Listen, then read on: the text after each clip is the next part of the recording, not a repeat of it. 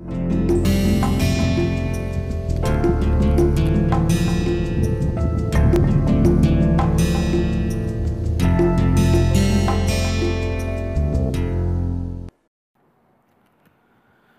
we will start this group action of the piles.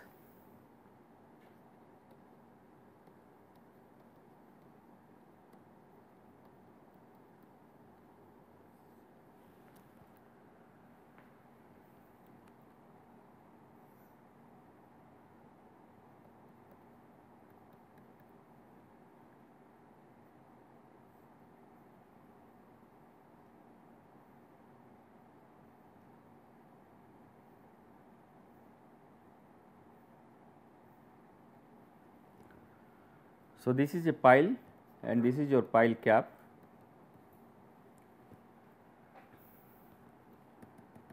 There is soil in between.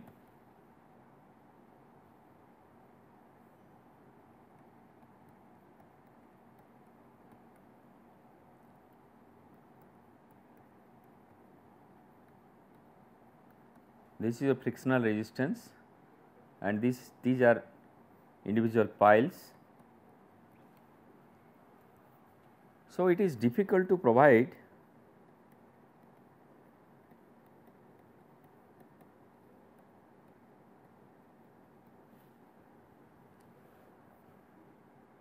single pile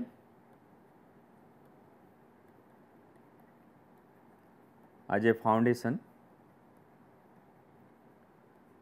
Hence, in practical purpose,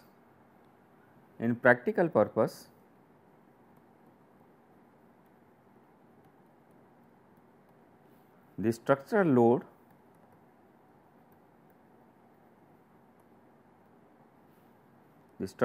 is supported by pile groups.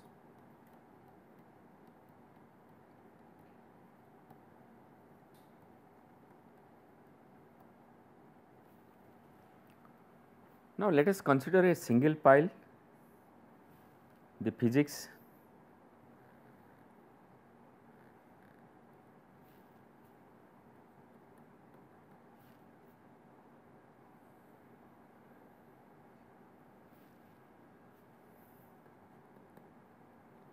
this is a single pile.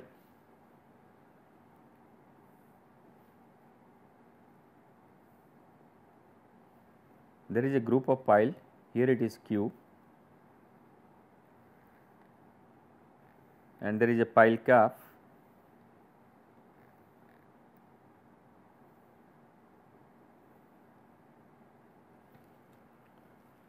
If I draw the pressure valve of individual piles,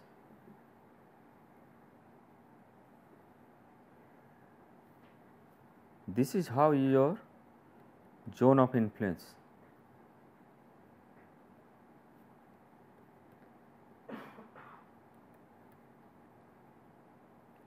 Considering single pile, the pressure valve has been drawn. Considering group of pile,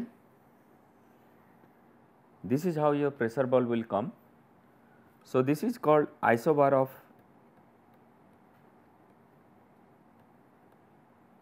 group of piles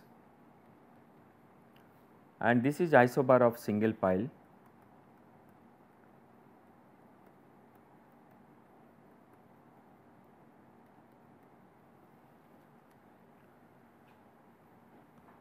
Now, it may possible while providing this group of piles or piles in a group, you can provide closely spaced. Once you provide closely spaced, what will happen once it is a closely spaced?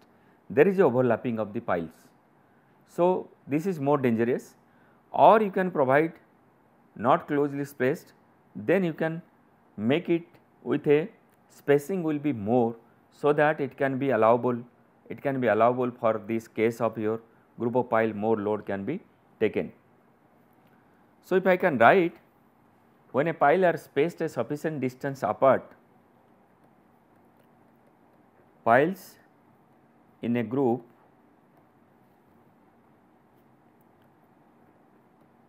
are spaced sufficient apart, the group capacity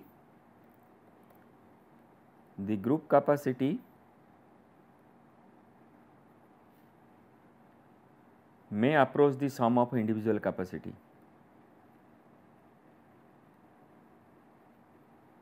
May approach the sum of individual capacity if piles are closely spaced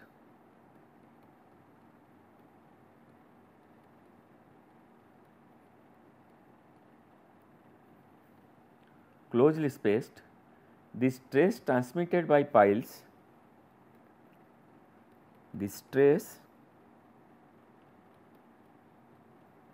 transmitted by piles to soil may overlap. Now, let us consider what will happen spacing of the piles in a group. Spacing of piles in a group, it depends on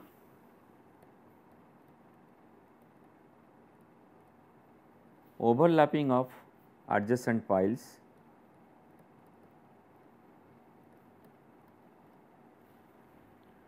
cost of foundation,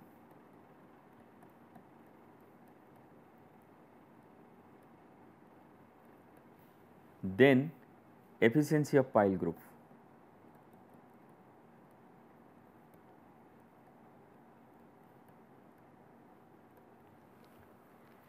Spacing of the pile in a group, it depends upon the overlapping of adjacent piles, cost of foundation, efficiency of pile groups.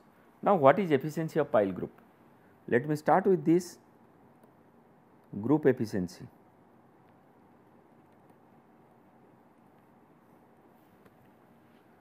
So, if I write it group efficiency with eta into G symbol, this is equal to Qu into G divided by Qu into N into 100. So, Qu G is equal to ultimate load bearing capacity of a pile group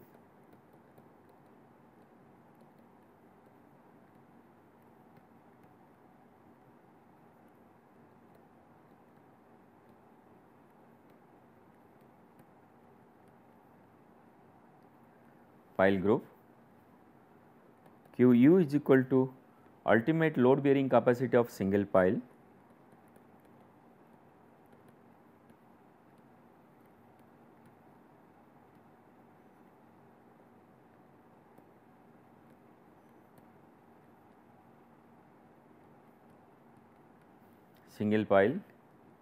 N is equal to number of piles in a group. Now, this is the definition of the group efficiency of piles. Eta G is equal to QUG. QUG means group. QUG is your ultimate load bearing capacity of a pile group. QU is equal to ultimate load bearing capacity of a single pile and N is equal to number of piles in a group.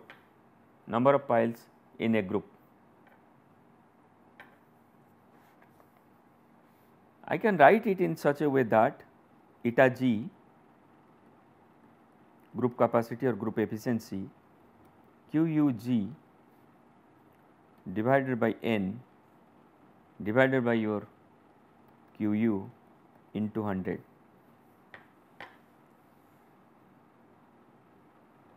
What does it mean? If you look at here group efficiency, ultimate load capacity of a pile group divided by number of piles divided by ultimate capacity of the single pile.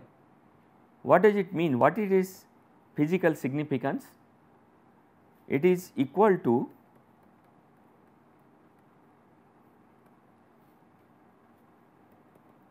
the ratio of the average load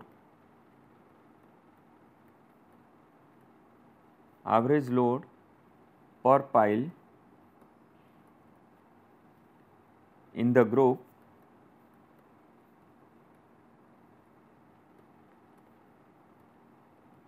at which failure occurs to the ultimate load of a compressible single pile, to the ultimate load of a compressible single pile. So, the meaning is it is equal to the ratio of average load per pile in a group, average load per pile in a group at which failure occurs to the ultimate load of the single pile. Basically, if I take a group of pile, what is the average load taken by individual pile in that group, and it has to be compared with your ultimate load of the single pile. If spacing should be such that, you see this spacing should be such that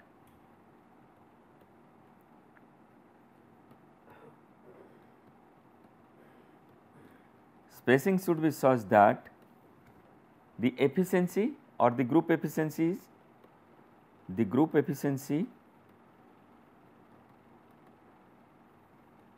is 100%.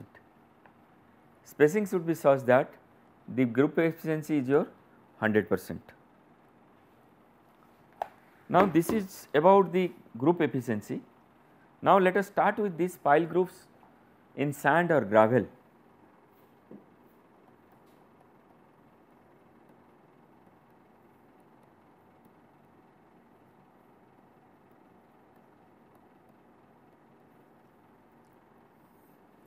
Pile groups in sand and gravel. So, for end bearing, let us say for end bearing,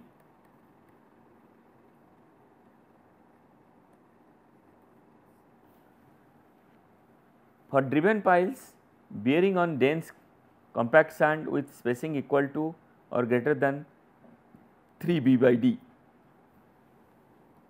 For driven piles, the spacing equal to or greater than 3 B by D.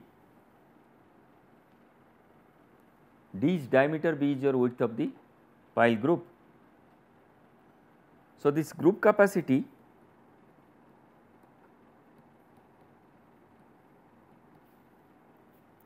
equal to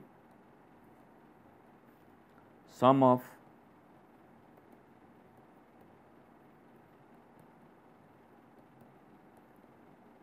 individual pile capacity.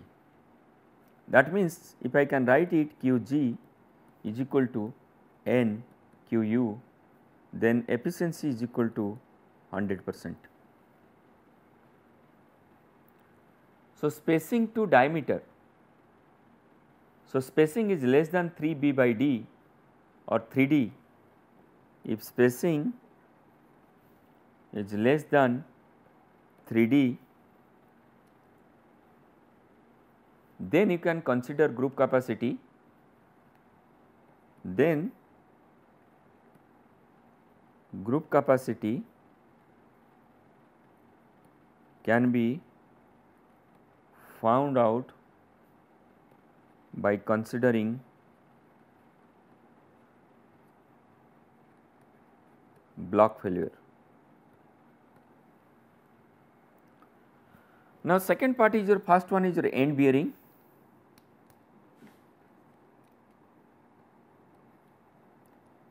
Second part is your friction piles.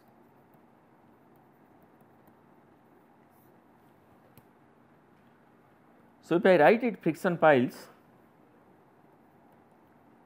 Qg is equal to Qu into group divided by N into Qu into 100, which is equal to, for friction pile, Fs into Pg into L into 100 divided by N Fs P into L.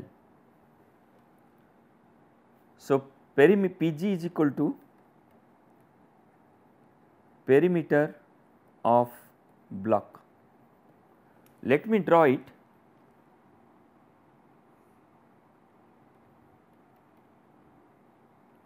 This is a cap,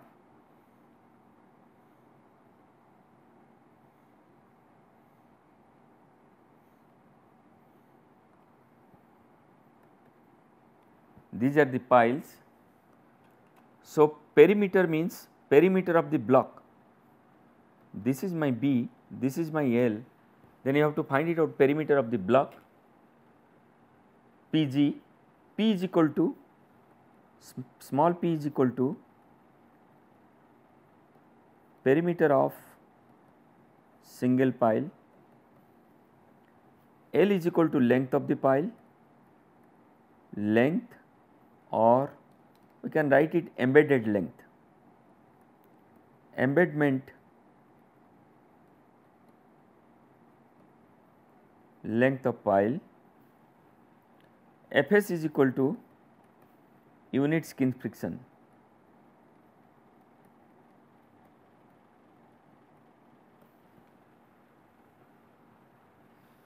So, pile groups in sand and gravel, if I summarize, first case is your end bearing, second case is your frictional pile. In end bearing, generally for driven piles, spacing should be greater than equal to 3D, 3 times diameter of the pile. Then you have to consider group capacity is equal to sum of individual pile capacity. Then in that case, if group capacity is equal to sum of individual capacity, in that case efficiency is equal to 100%. So, spacing, if spacing is less than 3D, then group capacity can be calculated by considering as a block failure. Now, for friction piles, if friction piles are there, in this case these are the friction piles, only frictional resistance around the periphery. So, group efficiency is equal to ultimate bearing capacity, ultimate capacity of the group into number of piles into ultimate capacity of the single piles, which is equal to Fs frictional resistance Pg perimeter of the group. If this is the group, if this is the spacing is 3D and this spacing is 3D. So, this is the perimeter of the group into L. L is your embedment length of the pile divided by number of piles. Fs is equal to unit skin friction, P is equal to perimeter into L is equal to length of the pile. So, this is the case pile groups in sand and gravel. Another formula has been given. Group efficiency also can be obtained from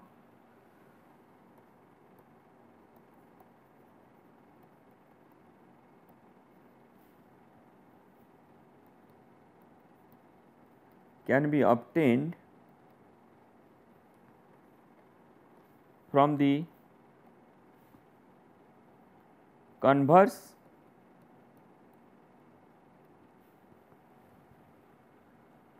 Labarre equation. What is this equations? 1 minus n minus 1 into m plus m minus 1 into n divided by mn into theta by 90. So, m is equal to number of rows of pile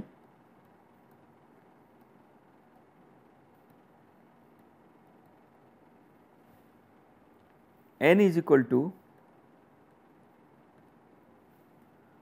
number of piles in a row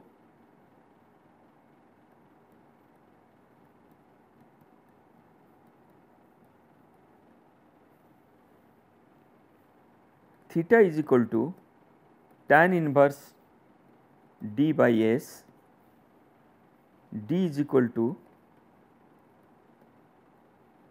diameter of pile, S is equal to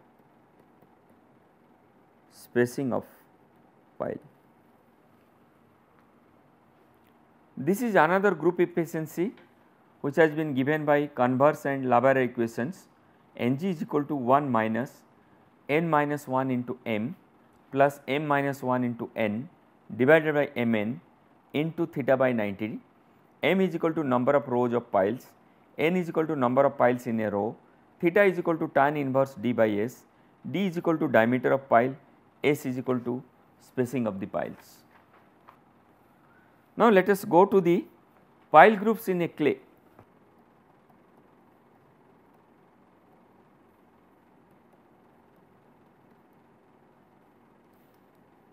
Pile groups in clay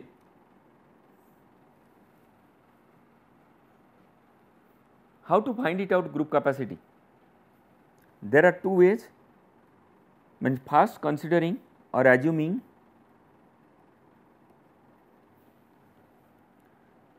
group may fail as block, assuming as a block failure. Second one is your assuming as individual pile failure.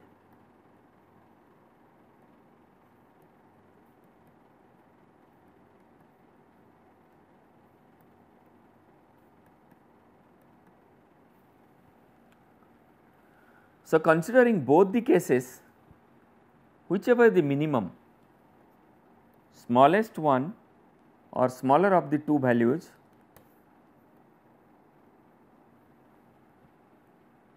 is actually the capacity. So, pile groups in clay, how to find it out? First you consider as if it is a block failure, find it out the capacity. Second you consider as if it has been failed by individual single piles, find it out the capacity. Then compare both this value, smaller one is your group capacity. So, let us consider first one, block failure.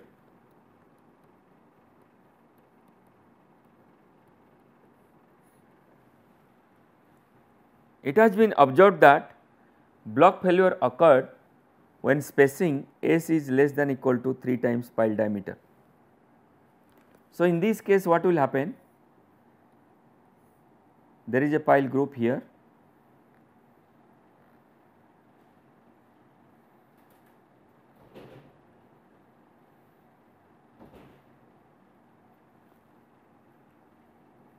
this is your QG, this is your embedded length L,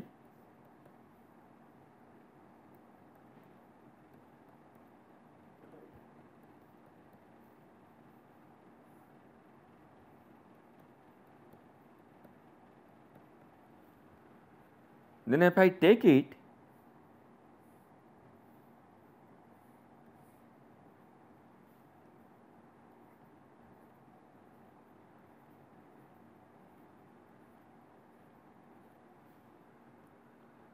so this is how your perimeter. So, generally block failure occurred when spacing is less than equal to 3D, then in this case QU of group capacity is equal to CNC AG plus alpha PG L C bar. C is equal to cohesive strength of clay beneath the pile group. C bar is equal to average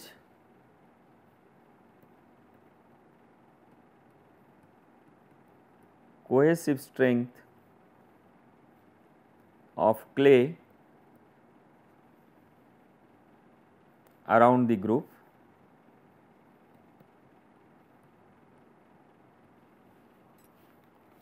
L is equal to length of the pile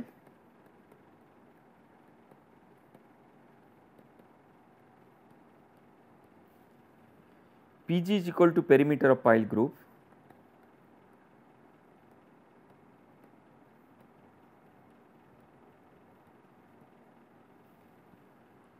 Ag is equal to sectional area of the group,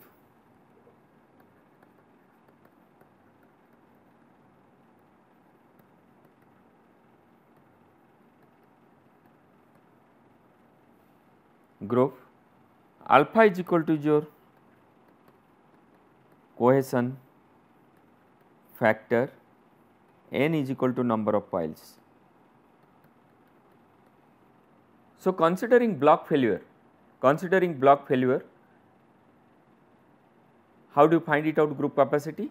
CNCAG, C is equal to cohesive strength of clay beneath the pile group, C bar is your average cohesive strength of the clay around the pile group, L is equal to length of the pile, Pg is equal to perimeter of the pile group, Ag is equal to sectional area of the group, alpha is equal to cohesion factor, n is equal to number of piles.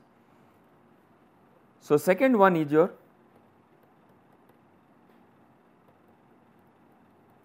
considering individual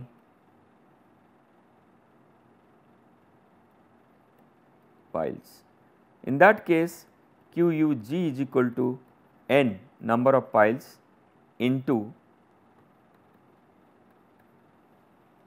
bearing capacity of single pile. Considering individual piles means as if it will fail by the way individual pile has been failed. So, considering individual piles, so it will be ultimate bearing capacity of the single pile into number of piles. So, NC is your bearing capacity factor for group of piles. Once you find it out, pile groups in clay considering block failure and considering an individual pile capacity, find it out both the capacity, compare, and the smaller one is your group capacity of the piles in a group. This is what I have started for today, group action in the pile, and in this group action there are two cases has been considered. First one is your group efficiency, then second one is your how to find it out pile groups in sand and gravel. In sand and gravel considering end bearing as well as friction pile. Second one is your pile groups in clay, how to calculate pile groups in clay group capacity. First one is your assuming as a block failure, second one was your assuming as an individual pile failure. Then find the capacity for both the cases, compare, and smaller one is your group capacity. So, I will stop it here. Next class I will solve one example how to find it out pile group capacity in clay. Then I will go for pile groups settlement in clay. Thank you.